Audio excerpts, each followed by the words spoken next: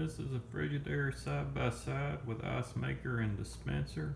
A common complaint about the fridge is that the ice dispenser clogs.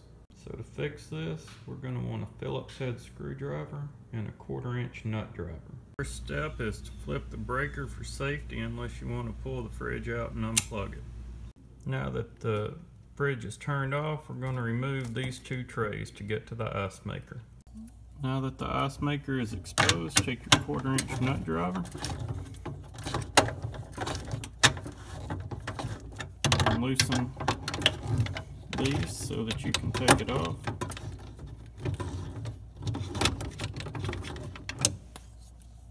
With that done, I'm going to lift it up, mount,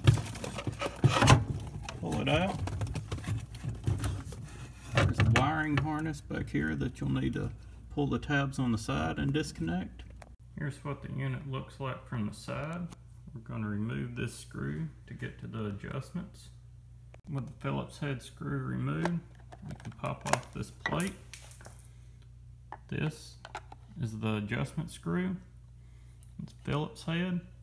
To decrease the amount of time that water flows into the ice maker and make the cubes not stick together as much after they come out, you can turn it clockwise. I've already adjusted it some, and I'm going to turn it a 1/4 turn clockwise here. Put the plate back on, start with the bottom and get this tab in. Then you'll put the Phillips head screw back here. Something I wasn't paying attention to during the making of the video is that this piece goes here. So you'll need to make sure you do that or you'll have to take it out again. So it should be inserted like that. After you get that piece inserted and the panel secured with the Phillips head screw, then you can continue. With that screw put in and the plate secure, the first thing I'm going to do is connect the wiring harness, keeping in mind that it's directional. With the wiring harness connected, we're going to slide the ice maker back on, making sure that this piece is able to go up under the water dispenser. Put it back on the 1/4 inch mounts and then we'll tighten it. So just use the 1/4 inch nut driver on both sides to tighten it.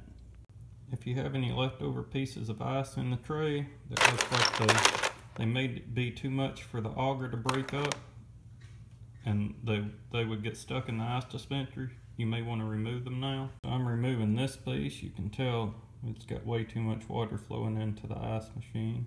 Now we're ready to slide the ice tray back in. Just make sure that the back of it goes under this arm. So it should be inserted like that. This arm lifted. And we're going to put it back and secure it. And then put in the tray here. Now we're ready to turn it back on. I don't know if this step is necessary. Just go ahead and follow the instructions on this sign to manually advance the ice maker to make sure it starts a new cycle again. You can get your ice sooner.